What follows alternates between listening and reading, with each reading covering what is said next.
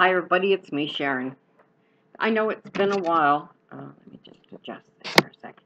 It's been a while since I've done any video taping or cast-off crew videos.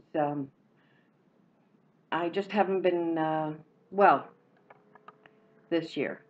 The beginning of the year started off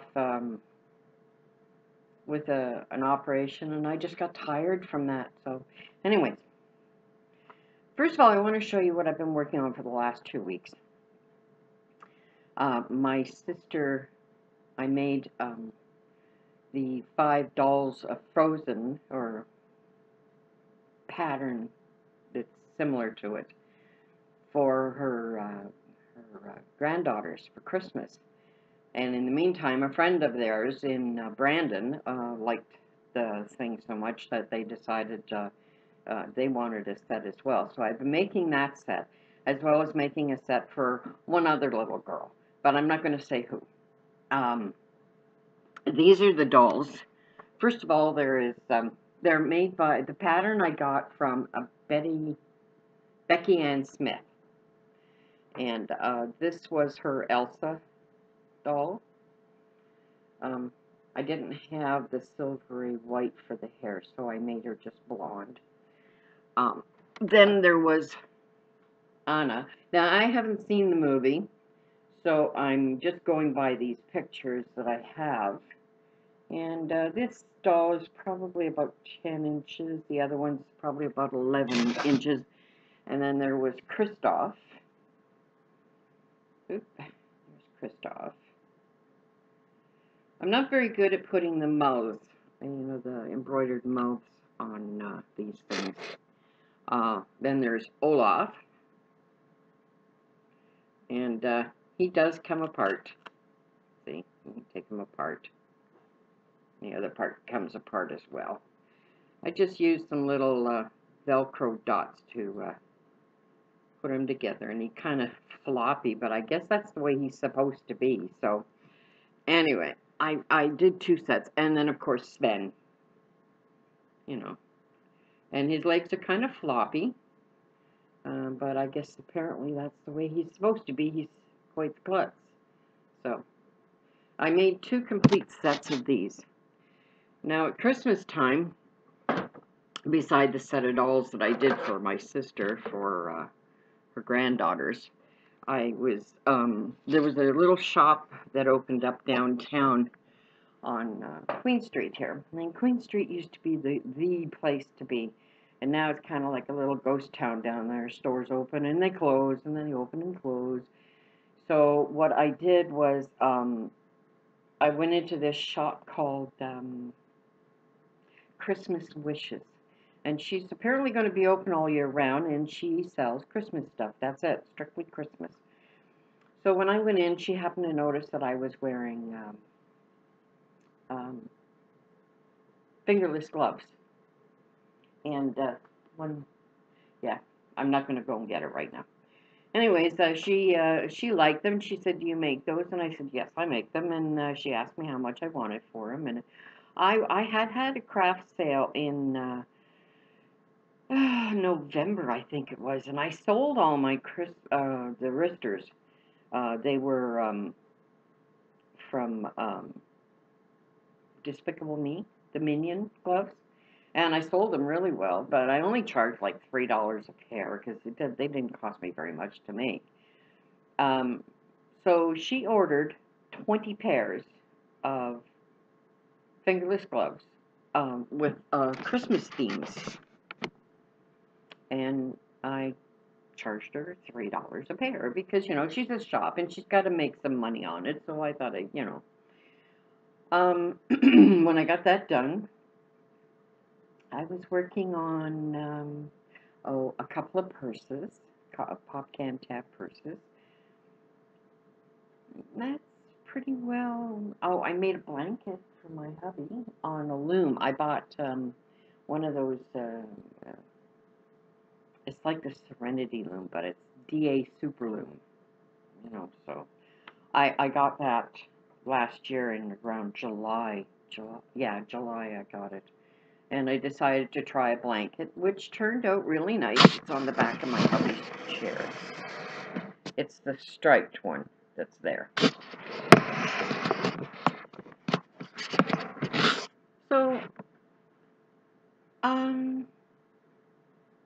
I didn't make too much this year. I just I went in for, like I said, I went in for some surgery in February because I had cancer of the uterus.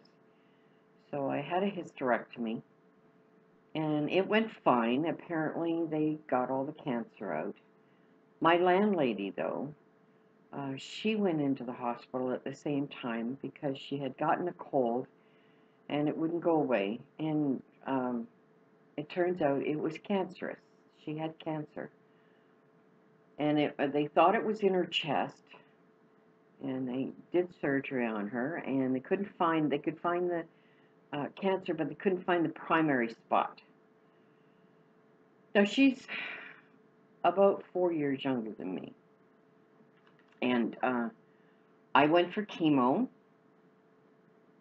went through it fine. No, actually, I didn't go chemo. I went radiation, sorry.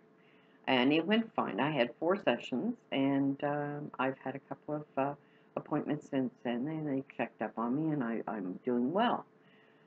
She went through chemo, didn't do well with the chemo. It made her very ill. She lost all her hair. She gained weight.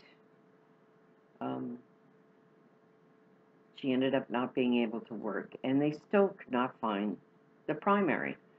So she went for, I believe she went for some radiation, and then they turned around, they had to reduce the dose of chemo after, because it made her so violently sick, and she was so tired, and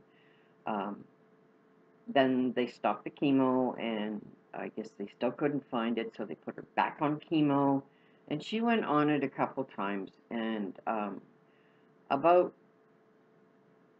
early September, so she had to go on oxygen, and then they took her off, and she seemed to be doing not too bad.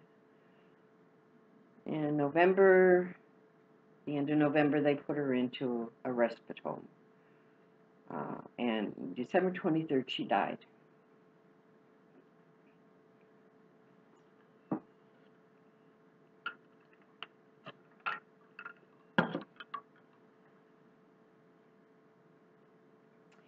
So, excuse me. I'm sorry.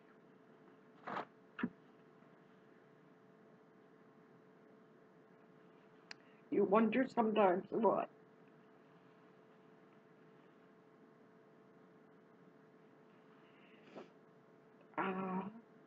I don't mean to be a downer, but it doesn't seem fair.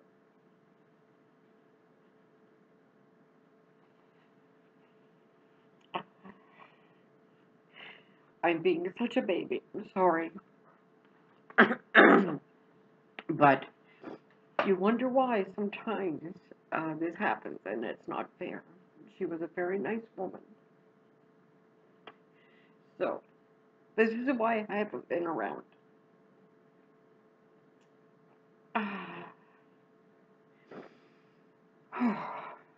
Very sorry about this. I don't mean to do this. I'm trying very hard to accept all of this.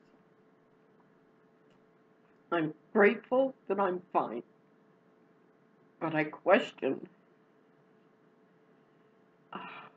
why I'm fine and some people don't get fine. And this is another reason I haven't been doing a lot. I'm just not into it.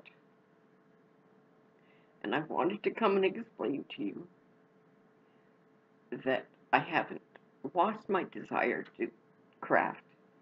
I just haven't had the heart into it. And now that I've actually talked about this out loud, I'm hoping that this is going to help because I cry a lot.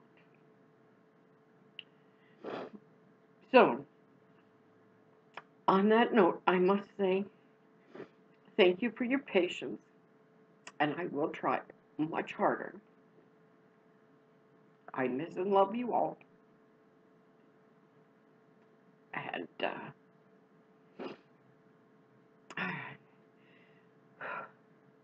I don't do that very often. You can ask anybody who's related to me or knows me. They will tell you I am such a rock of Gibraltar that I don't usually cry. This was very hard to go through.